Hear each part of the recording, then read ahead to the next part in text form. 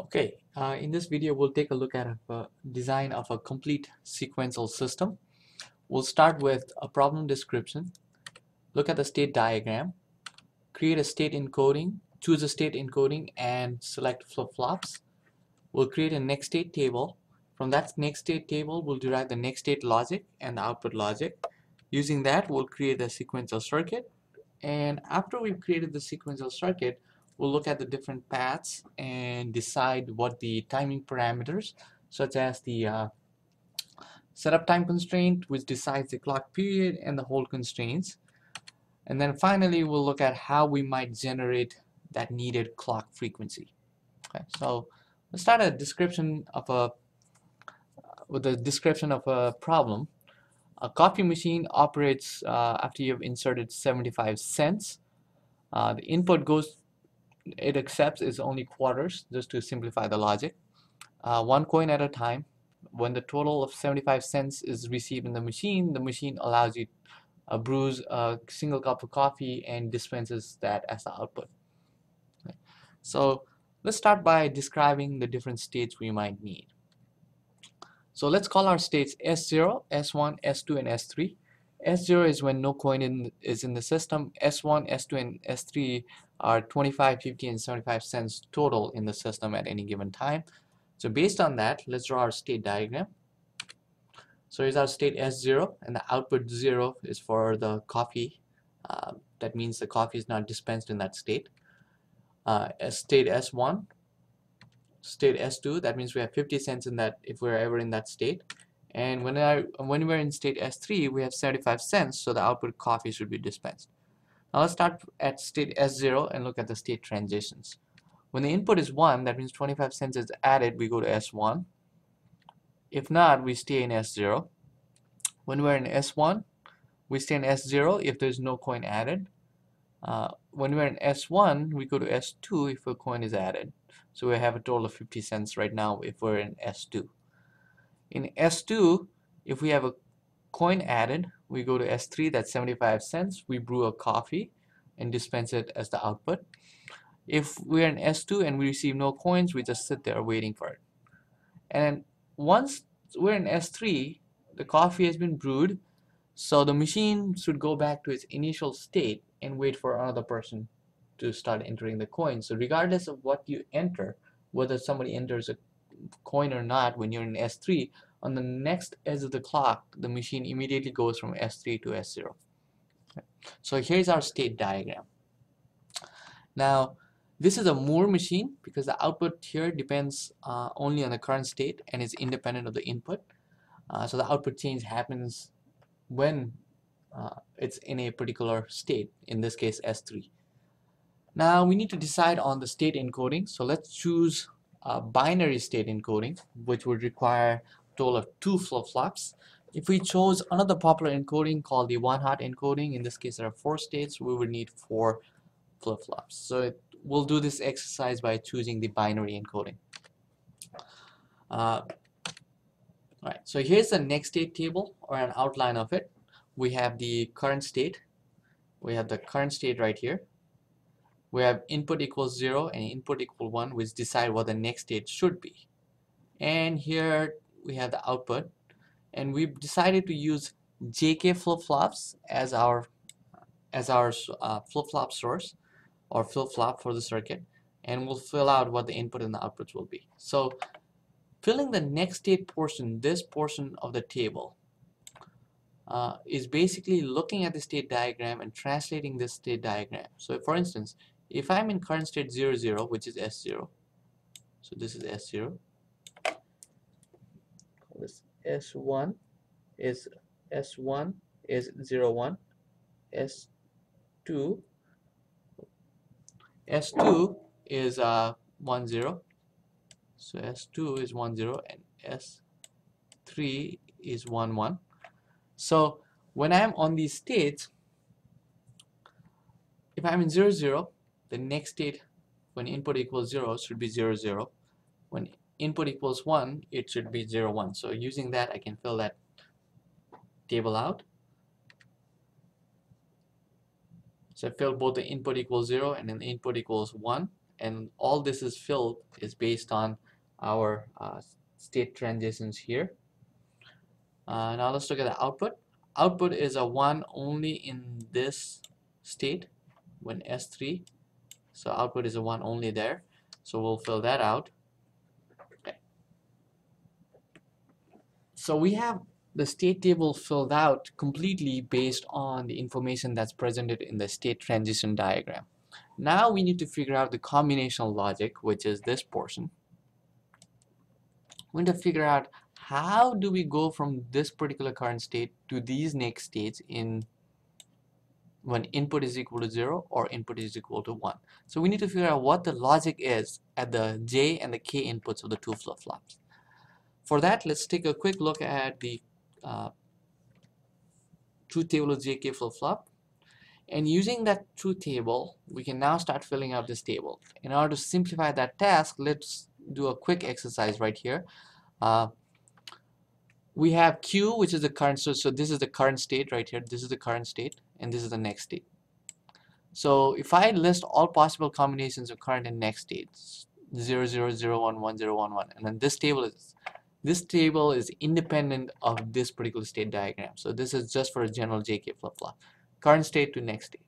If my current state is a 0 and my next state is a 0, that means my next state is equal to my previous state. So that's this line right here on the JK flip-flop. And my next state can be set to a 0 in this. So I have two options for this particular row, where my current state is 0 and my next state is 0. That means I can accomplish this by setting J to be a 0. So here's a 0 and here's a 0. So we put a 0 here. And I can accomplish the same thing by either putting K equals 0, which would make Q next equals Q previous, or by setting K equals 1, which would set Q next to a 0. So in this case, I can have K either 0 or a 1, so we'll show that by putting a don't care. Similarly, when I go from current state 0 to a next state of 1, 0 to a 1, I'm saying my next state is opposite of Q previous, or I'm saying I can set that by putting a 1 at the output Q next. So that I can accomplish by putting a 1 on J and a don't care on K. Similarly, going from a 1 to 0 can be accomplished by doing not Q previous and 0 Q next, in which case J is a don't care and K is equal to a 1. And finally, going from 1 to a 1 is Q previous or this. So J is again a don't care and K is equal to a 0 in this case. Okay. All right, so now we have filled this out for a generic current state to a next state. So we can basically now just look at what Q1 is, what Q1 next is under input equals 0, and fill out the values of J1 and K1. So let's do that. So 0, 0, 0, 0 gives me 0, 0 gives me this right here, so that'll be 0. This will be a X. 0, 0 again, 0, 0 again gives me 0x.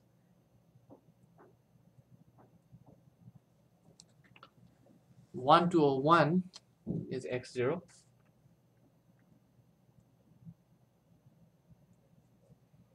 1 to a 0 is x1.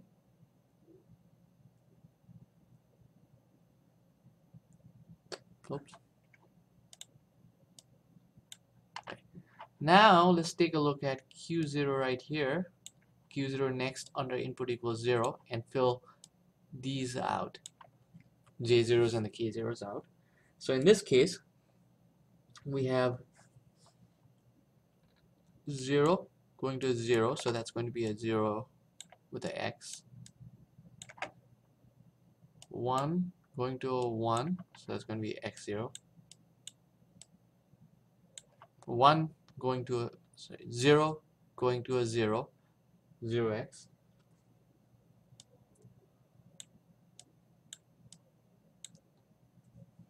and we have a 1 going to a 0, so that should be x1.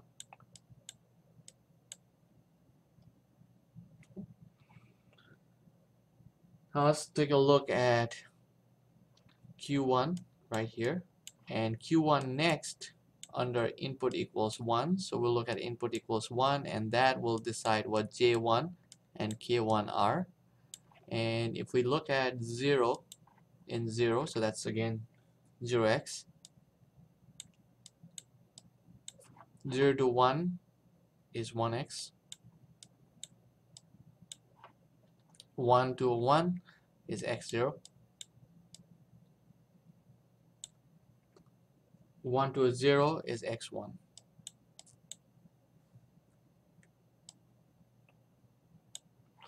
Now we'll look at Q0 again and Q0 next and fill these out, J0 and K0 out. So that will be 1x, because I'm going from 0 to a 1. I'm going from a 1 to a 0, so that's going to be x1. I'm going from a 0 to a 1, so again 1x. And I'm going from a 0 to a 0. I'm going from a 1 to a 0, so that'll be x1 again. Okay. Now, based on this table, so we filled out the complete next state table, so we've completed the next state table. Now, you can use Boolean expression simplifications, or you can use K-maps to compute the Boolean expression for J1, K1, J0, and K0. Now, this table seems relatively simple. For instance, J0, look at J0. Looking at J0 right here. J0 is a 1 or don't care whenever input is equal to 1. And J0 is 0 or don't care when input equals 0. So that basically tells me that the simplest expression for J0 is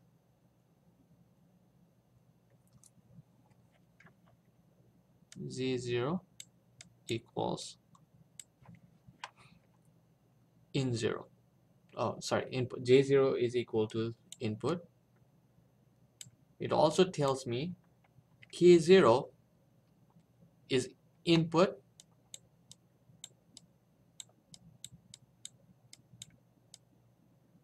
equals 1, but K0 is also 1 under these cases right here, input, or whenever Q1 is 1, right? J1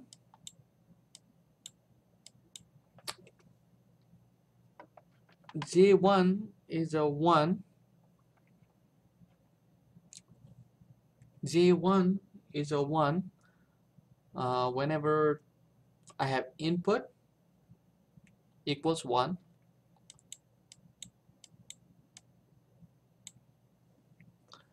and input equals 1 and let's see, Q0 is a 1.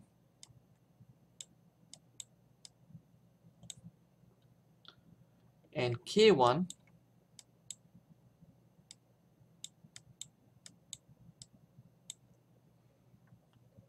equals 1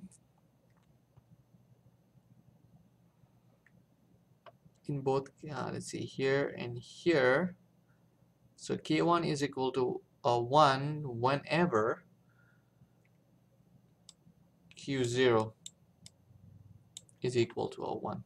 So K1 equals 1, Q0 is 1, and here's a don't care, a 1. So these are my Boolean expressions, and my output is simply Q1 ended with Q0.